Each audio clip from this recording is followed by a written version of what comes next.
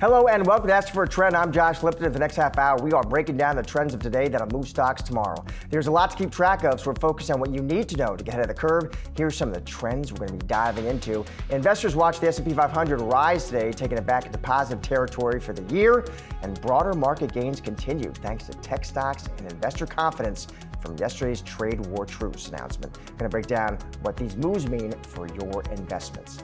And quantum computing company Rigetti reports its Q1 earnings. We're getting important insights from its CEO, who is joining us live. And vacations and staycations may be getting way more interesting.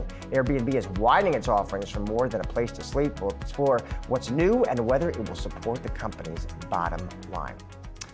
Rigetti Computing seeing a decrease in revenue for the first quarter compared to the fourth quarter. However, the company estimating it is about 5 years away from demonstrating quantum advantage. Rigetti's CEO and President Subodh Kulkarni joins us now to discuss. Subodh, it is good to see you. Let's start with this earnings report, Subodh, because it's the first time we've gotten a chance to talk to you about it. It does look like the Q1 revenue misses expectations, misses consensus there. It looked also like gross margins declined from the year earlier. Walk us through the print, though, Subodh. I'm curious what you are seeing in the business. Yeah, indeed, the numbers, sales did decline from last year, and the gross margins were lighter than last year. However, we fundamentally in quantum computing are a technology development company.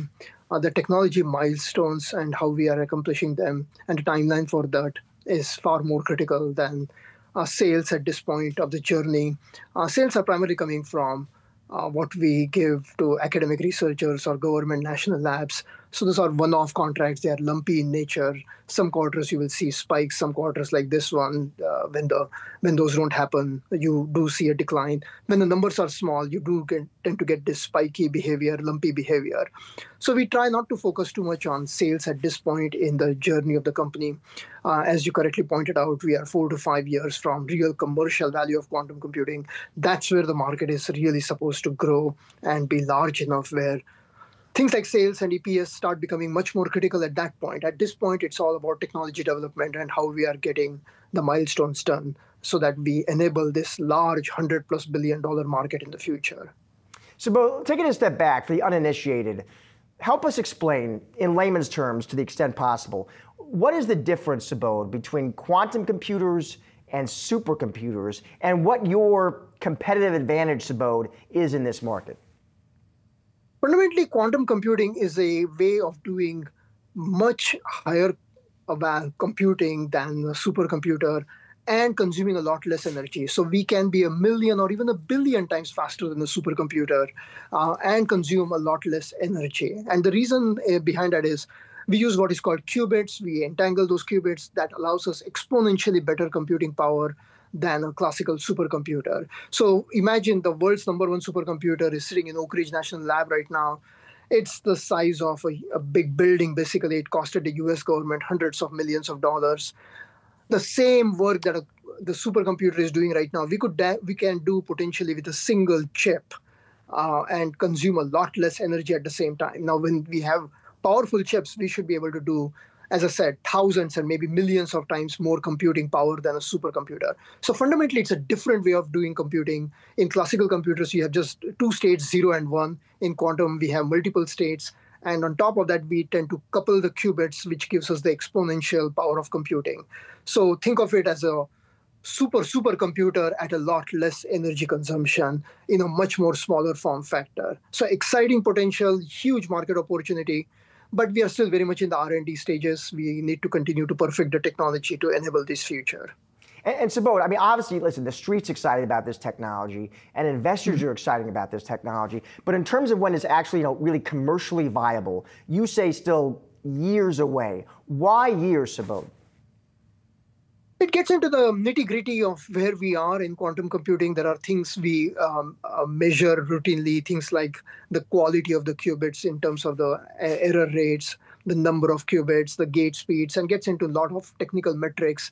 And right now they work. I mean, quantum computers work. They can do your standard computing. It's just not faster or cheaper than your regular computers. There's really no point in using a quantum computer for practical workload today.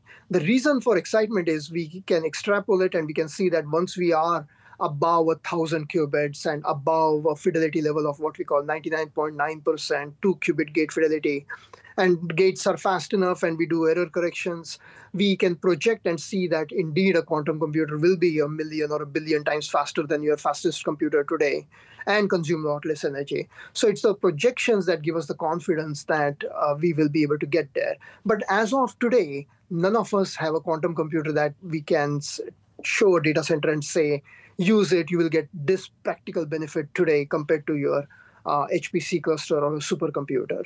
Subodh, there's some broader issues, concerns out there for investors. You know them well. Worries about the economy, worries about the Trump tariffs. I'm just curious, Subodh, have those affected at all how you're leading this company right now in terms of just the decisions you want to make about investing, about spending, about hiring?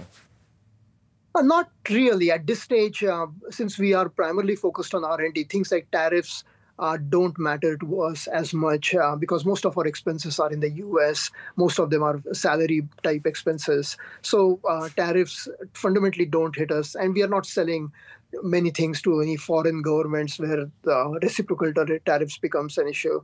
So as of right now, tariffs is not an issue. Long term, obviously, we watch what's going to happen if there's significant tariffs for parts that we are buying from outside the US, it will impact us to some extent. And same, if there are reciprocal tariffs when we are selling quantum computers or quantum computing as a service to foreign countries, that would impact us too. So long term, it absolutely will make a difference. But as of today, while we are doing R&D, tariffs is not as big an issue.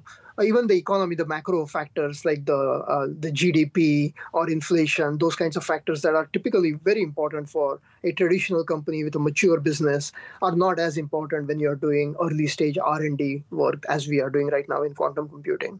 Subodh, we're talking tariffs, so we have to talk China. I am very curious to get your take on this, which is kind of the broader geopolitical competition with China, Subodh, when it comes to quantum computing. China is intent on becoming a true global tech powerhouse, Subodh. I mean, how does the U.S. right now stack up, Subodh? How does it compare and contrast with China when it comes to this field, quantum computing?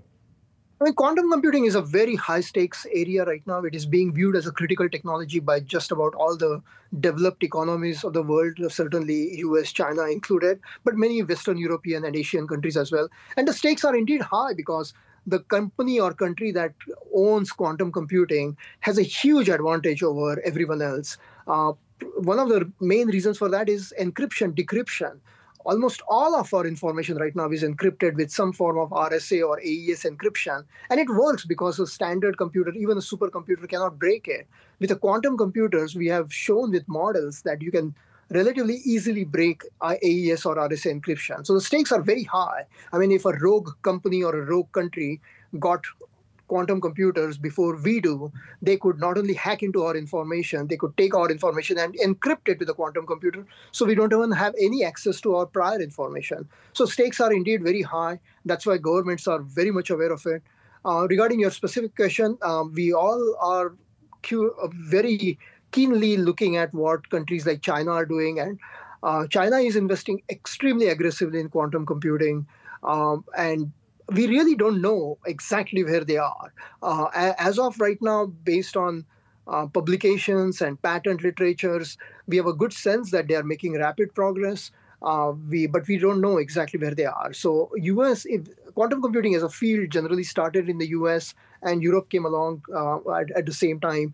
Right now, we believe companies like us, along with IBM and Google, are in the lead globally, but we have to be careful. China may be catching up, maybe very close, and maybe even ahead, and we just don't know. This is an area where they are not going to openly divulge if you are ahead. If this is a critical asset, if you are indeed ahead of other countries, you are definitely not going to tell the other countries that you are ahead. So it's an area of extreme concern for everyone, and that's why our government, along with other Western European governments, are taking this area very, very seriously.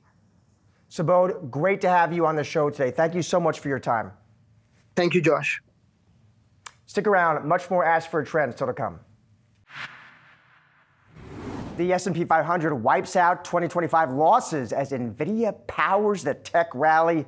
And Yahoo Finance's Jared Blickery joins us now with the trading day takeaways. Jared. That's right, Josh. AI backed the AI trade, and we are nearing records. The S&P 500 not only positive for the year, but it is within 4 percentage points of a record high. And I just wanted to show you what else is really close here. So don't get worried. I'm going to show you some red, but the red is how close these are to the record high. So XLI, that's industrials within 2%, financials within 3%, and there's that S&P 500 within 4%, tech right behind. Then you got utilities, communication services within 5%, and the list goes on. And just to show you in the NASDAQ who's really close, we got some names that are at or near those records right now. Now these, to be fair, these are from the 52-week highs, but a lot of those are just the same thing as records. So Zscaler, Charter, Axon, Booking, Mercado Libre, Palantir. Palantir hit another record high today. So it's been an impressive run. And I also have a list of stocks that are actually hitting record stocks today. And guess what? Palantir is in that list. It's the biggest one.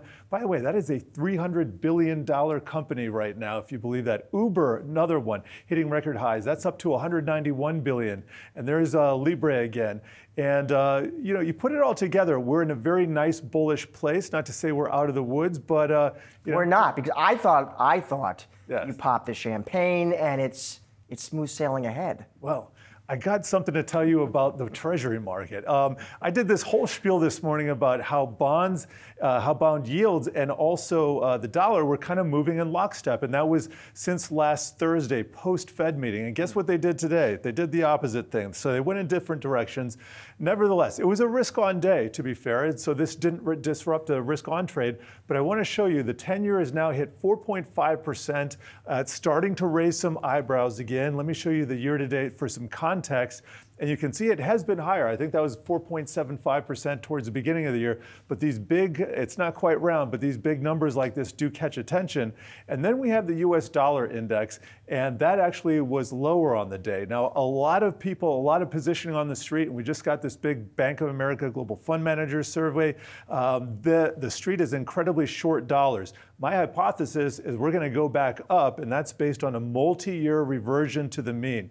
We've done this many times before. We had a little bit of an oops to the downside here, but guess what? We just had an oops to the upside.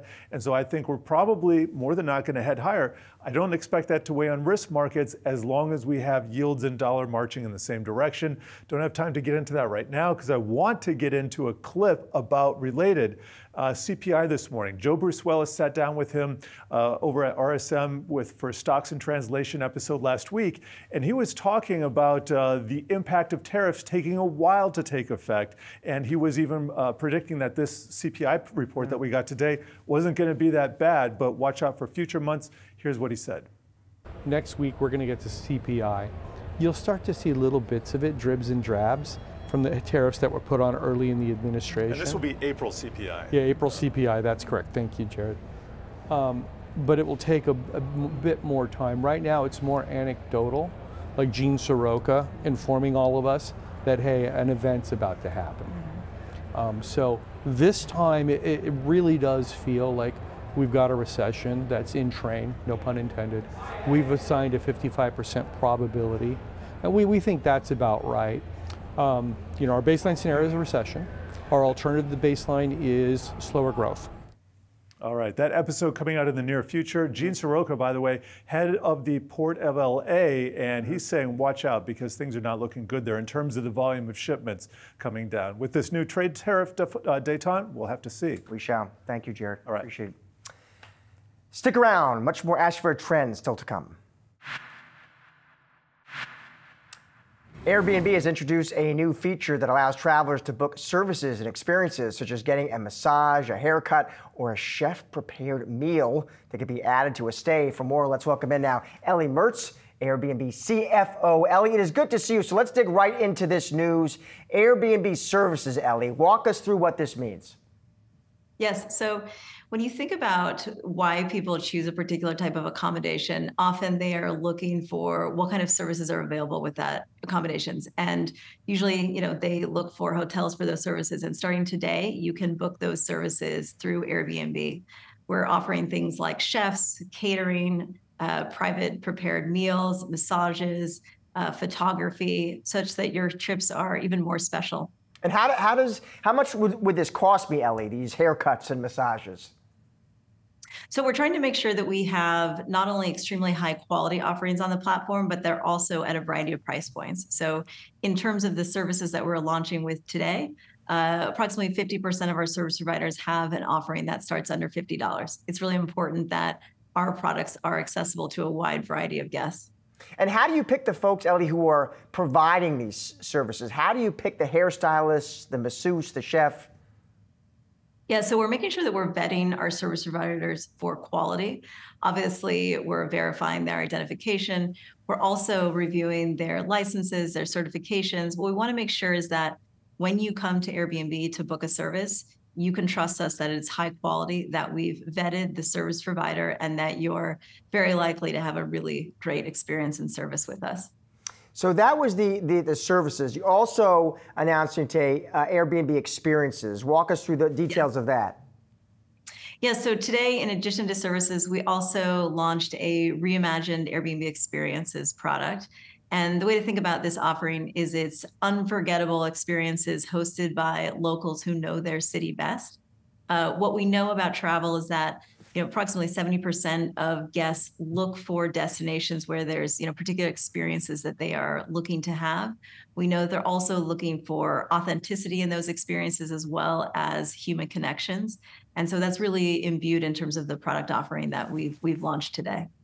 If I was an Airbnb investor, Ellie, I might be thinking, this sounds fun and exciting and innovative and dynamic. I'd probably also be thinking, Ellie, when is it all going to actually translate into material, meaningful revenue growth for the company? Do you think, is it 25? Is it 26? What do you see ahead? Well, so today is day one. We're really excited to open up these offerings, not just to our guests, but also to attract new hosts to both our services offering as well as experience offerings. So today is day zero. It will take time to grow, but the goal with these offerings is to deliver material incremental revenue growth to the top line in the years to come. Ellie, these could be really large businesses. I'm sorry, go ahead. I cut you off. I would say these will be, we expect these to be very large businesses over time. Ellie, I know when you reported earnings earlier this month, the Q2 outlook was below consensus, at least revenue and room nights, and some of that was due in part to the softness in the U.S. I'm just curious, what are you all seeing now in the business? Any more color and commentary you can add there? So no updates since our earnings call. What I would say is that our guidance was for quite strong revenue. So in Q2, we guided to 9 to 11% revenue growth. And what we shared is that first holiday of the quarter, Easter, we saw very strong travel, in particular in Europe as well as Latin America. So it was shaping up to be a nice quarter. And to the degree that you navigate this relative softness in the U.S., though, Ellie, how do you navigate? What levers can you pull over there? Well, one thing that's interesting to note about our business is that it's extremely adaptable. So we certainly saw this in the pandemic, and I believe we're seeing it today as well. When certain corridors of travel become closed, others open. So currently, we have seen, as others in travel have, that there's been a decline in terms of inbound travel to the U.S. And yet we see those travelers are just choosing different destinations. And given the fact that Airbnb is virtually, all over the globe, we offer other places for people to stay, even if they're not choosing to come to the U.S. right now. There was a recent report, Ellie, I'm looking at Reuters here, talking about how foreign travel spending in the U.S. to decline 7% in 2025. That's a headline. That seems like a big number. I'm curious to get your take. Is that kind of dovetail with what you're seeing, and how would you navigate that kind of dynamic? Yeah, so we are seeing a decline in terms of inbound travel to the U.S. However, it's a very, very small portion of our business. So order of magnitude, inbound travel to the U.S. is approximately 2 to 3% of our global business. And what we see even in that corridor is, for example, Canadians, if they're traveling less to the U.S., what we see instead is that they're traveling more domestically, and they're traveling more to Mexico, to Brazil, to France, Japan. The travel demand is still distributed across the platform. Ellie, great to have you on the show today. Appreciate your time. Thank you. Well, that is a wrap on today's Ask for a Trend. Be sure to come back tomorrow at 4:30 p.m. Eastern for all of the latest market moving stories affecting your wallet. Have a great night.